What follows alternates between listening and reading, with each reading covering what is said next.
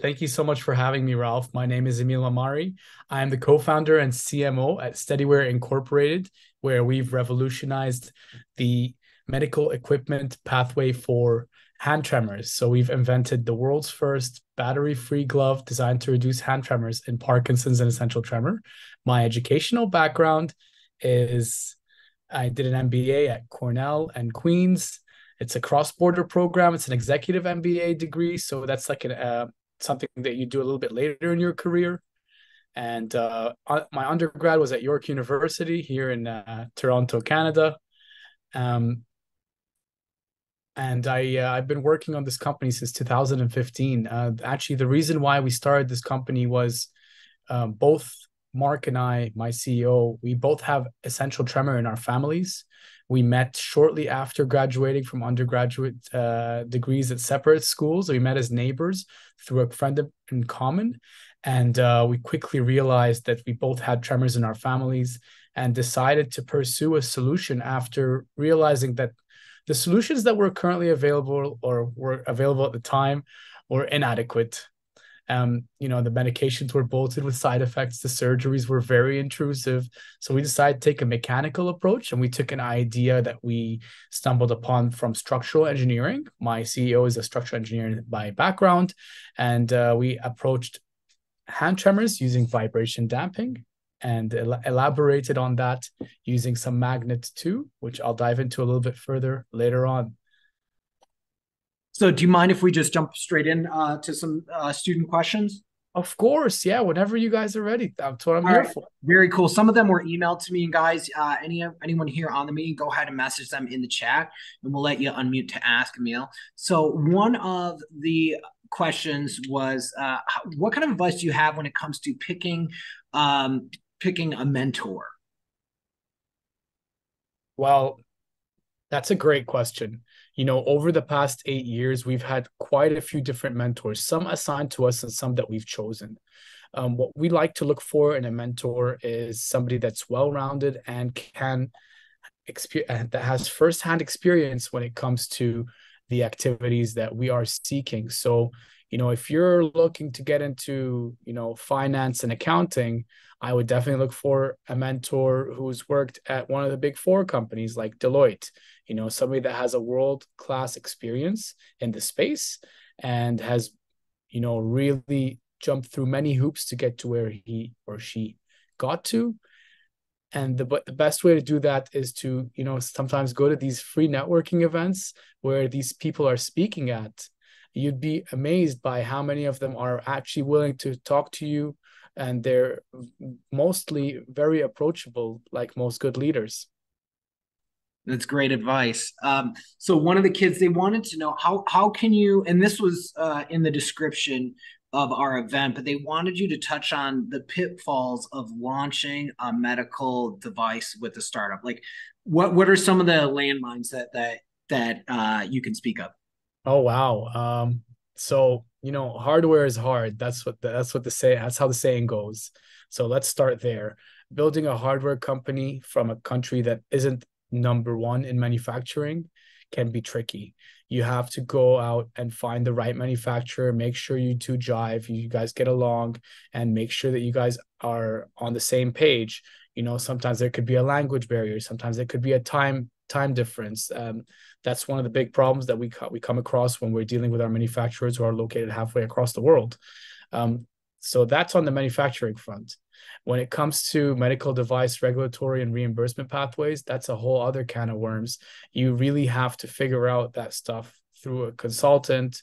First you try yourself, but most of the time you're going to need a third party to help you out to navigate through the complicated systems of every single country where you hope to sell. So, for example, our device we were fortunate enough to be a class 1 device, which means that all we needed was an FDA registration. And the reason for that was because we have a battery-free technology. It's non-intrusive, so it doesn't impact you and in that fashion. It's also battery-free, so it's considered a low-risk technology. And the way we kept it battery-free was using these proprietary magnets called polymagnets. Can you speak on the magnet, the use of magnets? Because I've had a number of questions from the students regarding that. Yeah, so you know what you typically see with magnets is you see a traditional magnet, north and south poles. What happens is when you bring the north closer to the south, they attract. North versus the north, they don't attract. The opposite of that. So what happens is with these magnets that we're using right now, the poly magnets, they don't attract or repel. They keep switching polarity. And they're a different type of class. They're programmed to do that. They're pre-programmed to accommodate, in our case, a certain frequency, which relates to essential tremors. So when people have a hand tremor, their hand can tremor anywhere between 2 and 8 hertz for essential tremor and Parkinson's disease. It can go up to 13 hertz, but anything after 8 is usually, reserved for surgical procedures. So we tackle 2 to 8 hertz. We do that using these proprietary magnets. And what happens is when the magnets are inside the device and your hand is shaking, if your hand is shaking at 4 hertz, the magnets are going to create a counteracting force to stabilize that hand tremor at the same amount of frequency. Or if it doesn't do it to 100%, it will at least do it to 80 or minimum 60% reduction. Wow, I mean, it's just such a crazy thing that you could see a problem and you see that solution and you just go and create it. It's like Tesla we're talking about here. So we have Mar. Mar had a really good question. You should be able to unmute to ask. Hello, I have a question in the past when you first started your formation and everything, did you ever imagine yourself being right now, even though you're not talking about it? I think we're having some microphone difficulties. So Mar wanted to know in the past, could you have ever imagined that you would have wound up where you're at right now in the past when you began on this journey?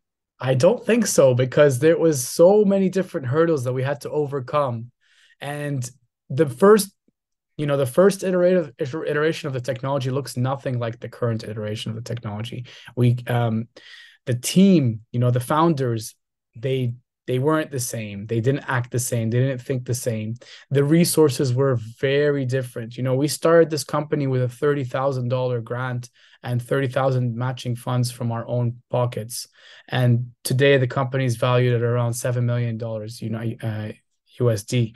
Now, there's still a very long way to go, and the first couple of hurdles were definitely not an easy challenge. However, I do think that what we're doing is benefiting people. The market has validated that, and the technology is, exponentially growing at a pace that's sometimes faster than the healthcare system most of the time, actually. So we're ready to tackle any problem that comes our way moving forward. That's incredible. That's just such like a awesome story. So we have Daniel. Daniel is from Spain. Daniel, you can go ahead and ask your question. Okay. Hello. Hey I was there. wondering if the globe you created was difficult to create, if it's heavy, and if it's expensive to build. That's an awesome question. Okay, so you know what? The first version weighed 1.5 pounds, or it weighed 700 grams. The second version, it weighed half a kilo and 1 pound. And then the third version we're launching now, it weighs half a pound or 250 grams. So that's to the weight. Was it hard? Yes. The first version took 4 years to build, 10 different prototypes at least. We had to test various different types of tremors. We had to test various different products, different prototypes. It was a very heavy lift. The second version took 2 years to get to market. That was a little bit of a shorter cycle. The reason for that was, we were building it based on the first one, and we now had some clinical data, we had customers, we had a lot of feedback. The third one also took almost 2 years and still in process. I think that on the 2 year mark, we will be able to launch the product. And the reason why there wasn't a reduction in time between the development of Steady 2 versus the Steady 3 is because the technological lift was significant. Making the devices smaller, lighter, and cheaper by 50% is something that we never thought we could do. From version 1, where our device costs $1,000 in the market, it's now $500 in the market. So we were able to really reduce the costs, really reduce the size, reduce the weight. And yes, it's taken almost 8 years, but it's all worth it when you see the over 2,000 customers we have now, raving about your product in public. That's amazing. Congratulations again. That's such a huge, I mean, that's totally persevering through adversity, years and years of, making it work. We have a question from France. This is Jules. Jules, go ahead and ask. Hi there. Did you have, while building this company, a role model or someone who really inspired you?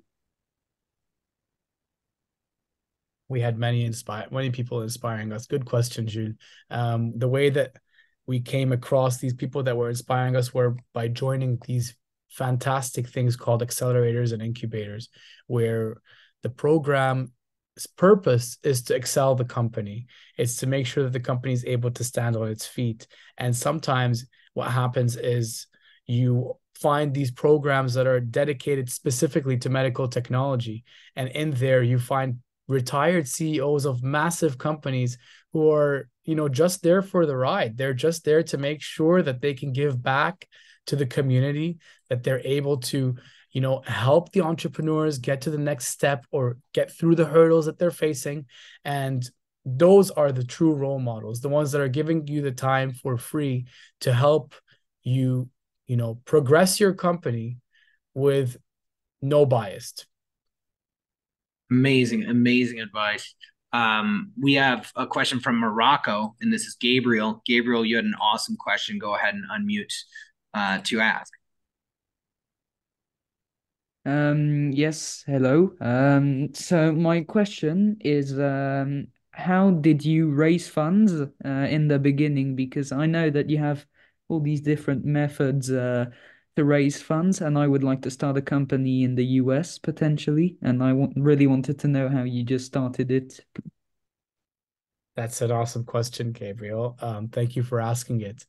The first $1 million were all through government-based grants and competition prizes. So, once we had the first prototype that was working, we ran out of our comfort zone and onto the stages of the different competitions around the world to present what we had found. And, we went everywhere from like Hong Kong to San Francisco to you name it. We've Osaka, Singapore. It's been very exciting. We've pitched over 100 competitions. I would say at least 40 of them in our own backyard here in Toronto. And also there are always these government programs that are, they fund research and development. And as a result, you're able to navigate through the programs.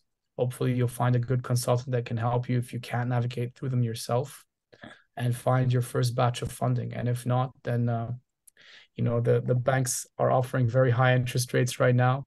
but you might be able to find your first loan if you have a good credit back there.